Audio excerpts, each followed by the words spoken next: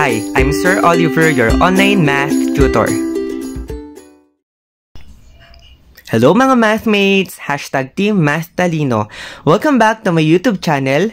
Kung bago ka pa lang sa channel ko, huwag mo kalimutan mag-subscribe at i-hit mo na yung post notification bell para updated ka every time nag-post ako ng bagong video. Panibagong video, panibagong topic na naman ang pag-uusapan natin ngayon. Ito ang continuation ng equation of a line. Ngayon ay i-discuss natin ang slope and 1 point.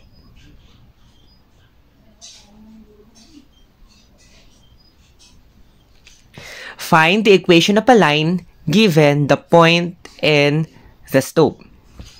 So we have formula to be used, that is the point-slope formula given by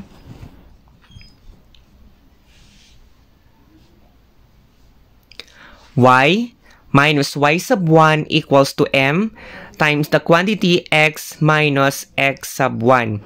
Again, the point-slope formula is y minus y sub 1 equals to m times the quantity x minus x sub 1.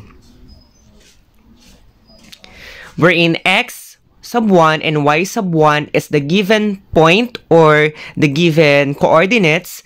We just substitute m, which stands for slope, and x sub 1, y sub 1 into the formula. Okay, so let's have example 1. So write the equation of the line with slope negative 2 and passing through the point 3, negative 5.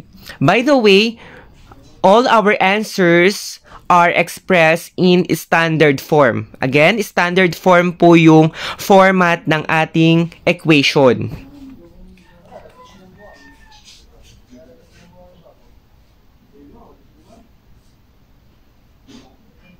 So, we're going to use the formula y minus y sub 1 equals to m times the quantity x minus x sub 1.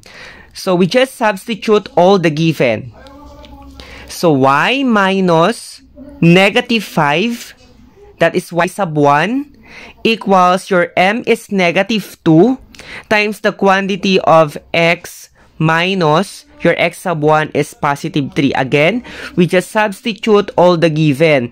Yung x and y po ay kokopyahin lang and then you just substitute all the given. Again, y minus your y sub 1 is negative 5 equals your m is negative 2 times the quantity x minus your x sub 1 is 3. Okay? Na-substitute na natin lahat ng given. Then after that, we're going to distribute by multiplying. Therefore, our answer is y plus 5. Dun muna tayo una. Negative times negative is positive. So, that's why it will become y plus 5 equals negative 2 times x is negative 2x. Then, negative 2 times negative 3 is positive 6. Again, we just distribute yung nasa parentheses. So, negative 2 times x is negative 2x. Negative 2 times negative 3 is positive 6. And then, you just get the additive inverse of negative 2x and 5. Since ang ating answer should be in standard form, kailangan daw yung x at y ay magkasama. So, therefore, yung term nila, we just transpose negative 2x, pero the right term is getting the additive inverse. Ililipat natin si negative 2x doon sa unahan, kasama ni y, it will become positive 2x plus y equals to 6. Yung 5 naman, isasama natin dun sa constant. So, it will become negative 5. So, therefore, our final answer is 2x plus y equals to 1. So, that's how we get the equation of the line given the point and the slope. So, let's have another example. So, write the equation of the line with slope 2/3 and passing through the point 7, 3. Again, we're going to use the point-slope formula. Y minus y sub 1 equals to m times the quantity x minus x sub 1. And then we just substitute all the given. Y minus your y sub 1 is 3 equals your m is 2/3 times the quantity x minus your x sub 1 is 7. Again, you just substitute all the given in our point-slope formula. Then, the next step would be distribute by multiplying. So, i-distribute natin yung 2/3 sa x minus 7. So, that is 2/3 times x is 2/3 x. Then, 2/3 times negative 7. So, when we multiply a fraction to a whole number, we just multiply it by the numerator. Because, understood na ang denominator ni 7 ay 1. So, 2 times 7 is 14. And then, we just copy 3 as our denominator. Again, 2/3 times negative 7 is negative 14/3. So, how are we going to simplify kapag meron tayong fraction? So, we just multiply each term by the LCD. And by the way, what is our LCD? 3. And then we just multiply yung ating expression by 3. Each term should be multiplied by 3. Okay, so let us continue in our next slide. So, we just multiply it. Therefore, our answer is 3y minus 9 equals 24 minus 14. Isa-isahin natin. 3 times y is 3y. 3 times negative 3 is negative 9. Again, 3 times y is 3y. Then, 3 times negative 3 is negative 9. Equals, doon na tayo sa next term na 2/3 x multiplied by 3. So, we can cancel 3. Therefore, our answer is 2x. Again, 3 times 2/3 x, you just cancel 3. Then, natira ang 2x. Then, last term, we can also cancel 3. Then, matitira ang negative 14. Okay, na-simplify na natin. Next, get the additive inverse of negative 9 and 2x. Ililipat natin. Yung 2x kapag nalipat sa kabila, it will become negative 2x. Yung negative 9 kapag nilipat sa hulihan, it will become positive 9. Again, get the additive inverse of negative 9 and 2x. Pag nilipat si negative 9 sa huli, magiging positive 9. Yung 2x magiging negative 2x. Then, combine. Negative 14 plus 9 is negative 5. Again, negative 14 plus 9 is negative 5. Since may negative tayo sa unahan, change all the sign. Our answer is 2x minus 3y equals to 5. Remember this. Parallel line have the same slope. So, makaka-encounter tayo dito ng problems wherein kailangan yung kukuhanin nating equation ay parallel or perpendicular sa given equation. So, paano po yung gagawin natin? Remember that parallel lines have the same slope. Therefore, m equals to m. Kung ano yung slope ng given equation, yun din yung gagamitin nating slope. While perpendicular lines have a slope which is a negative reciprocal of the other. M equals to negative 1 over m. Again, negative reciprocal of the other. So, yun po yung ating gagamitin na slope. Negative reciprocal. So, let's have example 3. Find the equation of a line passing through 4, 2, and parallel to y equals to 3x plus 7. So, kailangan daw yung ating equation na in standard form ay parallel sa given equation na y equals to 3x plus 7. So, therefore, ang gagamitin nating slope ay 3. So, ito yung katabi ni x. M equals to 3. And your coordinate is 4 and 2. 4, 2.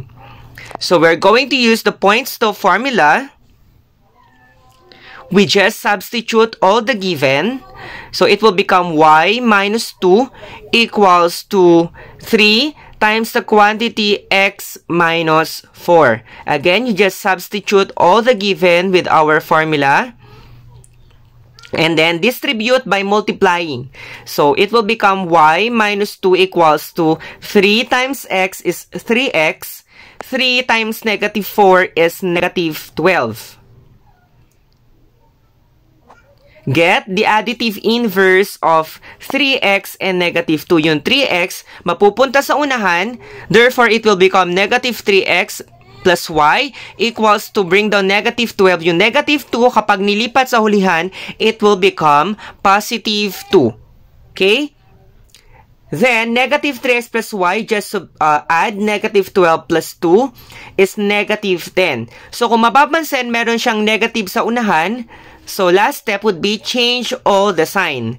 So, 3x minus y equals to 10. So that will be the equation of the line. And that equation of the line is parallel to y equals 3x plus 7 and passing through 4, 2.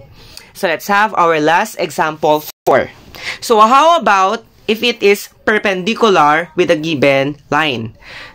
So find the equation of a line passing through 6, negative 3, and perpendicular to y equals to 3x plus 7. So, ang slope ay 3.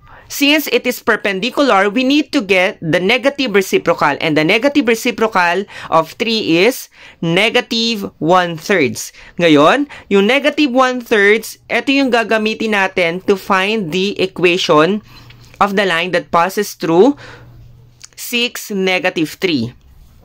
Okay? We're going to use the Pointslope formula. And then we just substitute all the values or all the given. So it will become y minus negative 3 equals to negative 1/3 times the quantity x minus 6. And then we need to distribute and multiply. So it will become y. Negative times negative is positive 3. Again, y plus 3. It will become plus 3. Equals to negative 1/3 times x is negative 1/3 x. Then negative 1/3 times negative 6 is positive 2. Bakit po naging positive 2? Because negative times negative is positive. We just multiply 1 by 6. It will become 6 divides 3 equals to 2. Kung mapapansin nyo, meron tayo ditong fraction. To simplify, we need to multiply it by the LCD. And the LCD is 3. Okay, we need to multiply it by 3. Isa-isahin natin. 3 times y is 3y. Then 3 times 3 is 9. Again, 3 times y is 3y. 3 times 3 is 9 equals, we can cancel 3, matitry negative 1x or negative x. Then 3 times 2 is 6. Ulit, we need to multiply each term by the LCD. Then after that, we need to get the additive inverse of 9 and negative x. So ililipat natin yung negative x sa unahan, yung 9 naman sa may dulo katabi nung 6. And it will become positive x plus 3y equals to 6. Positive 9, it will become negative 9. So, x plus 3y equals to 6 minus 9. Okay, last step would be subtract. X plus 3y equals to 6 minus 9. The answer is negative 3. So, therefore, our final answer is x plus 3y equals to negative 3. And the equation is perpendicular to y equals to 3x plus 7 and passes through 6, negative 3. So that concludes our discussion. And for your activity, I want you to answer the following. So the continuation would be on the next slide. So pwede nyo munang kopyahin, then post the video, sagutan, and then later on, i-reveal natin yung answer.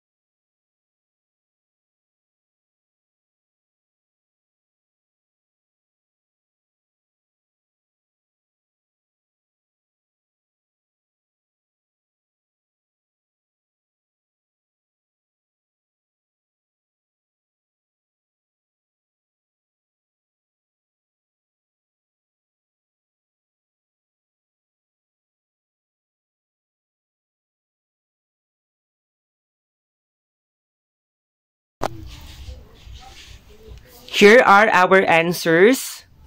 So kindly check your own work. So for number 1, you have 2x minus y equals 9.